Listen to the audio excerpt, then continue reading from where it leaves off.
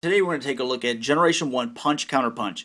Now this guy's first appearance was episode 1 of season 4 of the American release version, also known as The Rebirth, where he made a very brief appearance, maybe about 20 seconds, which was kind of the thing for episode 4, because it was season 4. It was supposed to be a lot longer, but they had to condense it down into 3 episodes to where they wanted to introduce all these new characters, and to get them all into those 3 episodes, they pretty much spent all of episode 1 just saying, everyone had 20 seconds to say your name, shoot your gun, or get shot, and hopefully your figure sold. Because that was the whole thing in that season. Even though it was alright, but I actually prefer the Japanese Headmasters. But Punch Counterpunch ran into Pounce and Wingspan, which are the Decepticon clones. I've already done the review, and one of them shot him. I think it was Wingspan shot him, and then Pounce transformed and jumped on him, and they stole the key to Vector Sigma. So that was not Punch Counterpunch's finest hour, but he is a pretty cool Transformer, and in the Japanese Headmasters season, he actually has quite an active role, and he's in several different episodes, so I like the way that he plays in that, and the toy, for the most part, is quite fun. If you didn't know, I keep on naming him 2 different names. That's because he is a counter spy or double spy agent. He's an Autobot that turns into Decepticon, which fools Galvatron many times, so it's a lot of fun to watch in the Japanese cartoon, so I highly suggest watching it. You will have to read subtitles unless you just know Japanese. Then I guess you don't have to buy the subtitle version. But this vehicle, to get a little look at it, a little 360, this is actually a Pontiac Fiero GT. If you don't know what those are, and maybe you're a little bit younger, didn't grow up in the 80s, this was a car that looked really cool, but was very cheap because they broke down all the time. One of my buddies when I was in high school, his very first car, he bought one of these, and he got it for like $600 or something like that. And it looked good. The problem is, first time we went for a ride in it, we ended up broke down on the highway, which was pretty much the case with these vehicles. And I never went riding in them with that car again because I just took my own vehicle. But let's go ahead and do one size comparison. We'll take a look at G2 Sideswipe. So this is really the only other vehicle or Transformer that I have in car mode, but he's actually quite long, as you can see. So let's go ahead and get this guy transformed. First thing you're going to do is grab this back part here and pull that back, and these legs, they'll just kind of accordion back like this, and they will slide and come down like that. So I really like that feature instead of they just folding up and pulling out like that. So really cool feature. I like that. Then what you're going to do is pull these legs apart. Why they give me trouble, I don't know. Maybe I don't have them down all the way. There we go. So make sure those are pulled down all the way. Then you can separate here. Then, as you can see with this section, you're going to push this black section all the way forward. And then you can come down with the arms. And his hands are actually going to be these little red ones, which I always have trouble getting out, so I just use this gun. And let me get this one out real quick here. There we go. Alright, so there's the hands, and pull out the head, pull that back.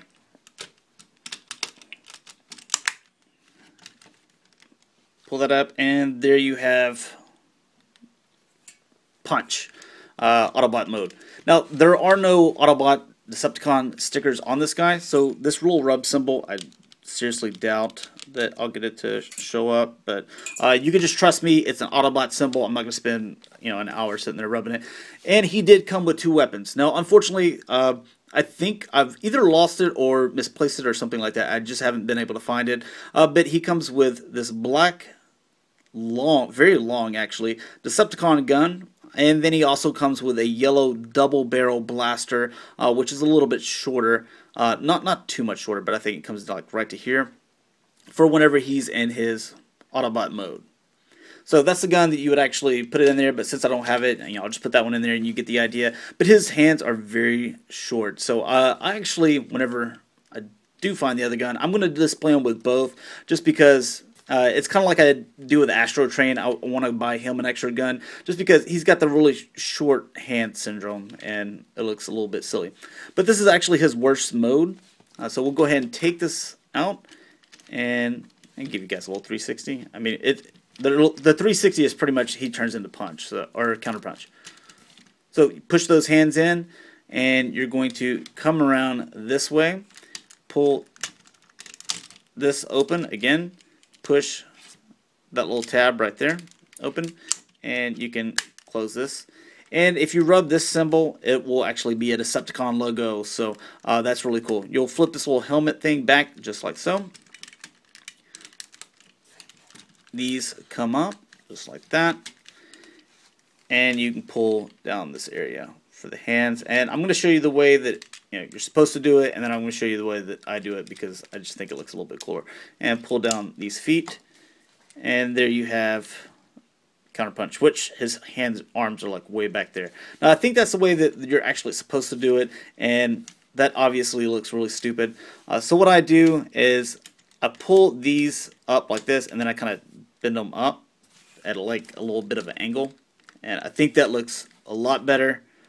Gives them a little bit more shoulder pads beef. Still has very short arm syndrome, and these are articulated. Shoulders were the same whenever he was in punch mode. But if you give him this long gun and have the other long gun on there, then it looks quite nice. So I really do dig this figure. I'll show you a couple of size comparisons whenever he's in his robot mode. Here is Pounce and Wingspan. And then a little bit more, current, up-to-date guy. There is Transformers Prime Viacom, which I assume that most of you guys have. I don't even collect Prime figures. I think I've sold almost all of them, and I hung on to this guy and like 2 others because he's really that great of a figure.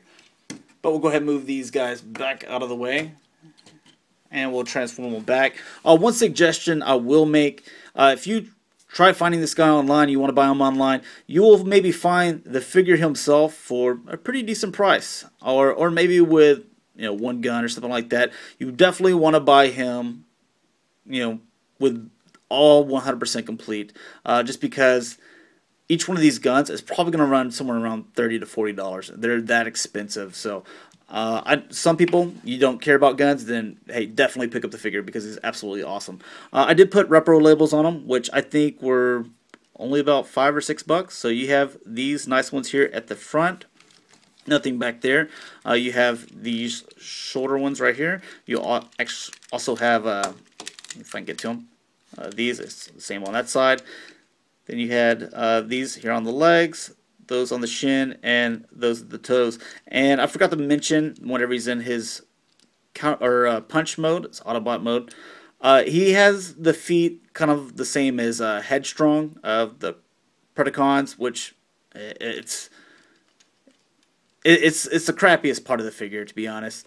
So I always leave him in his Counterpunch mode, and that's what he mostly turns into in the show, just because he's a Decepticon spy, so he's always turned into the Decepticon. So let's go ahead and transform him.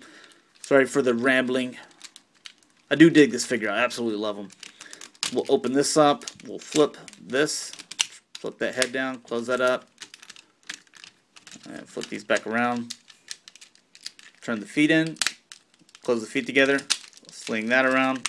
And push it together. And there you go. So thanks a lot for watching, guys. Hopefully you enjoyed. I'll just try to start doing more G1 stuff. And after this review, I'll probably do the Creo combined or Predaking or Superion. So if you haven't let me know, only really one person has, let me know which one you'd rather see, and that's the one that I'll do first. So talk to you later, guys. Bye.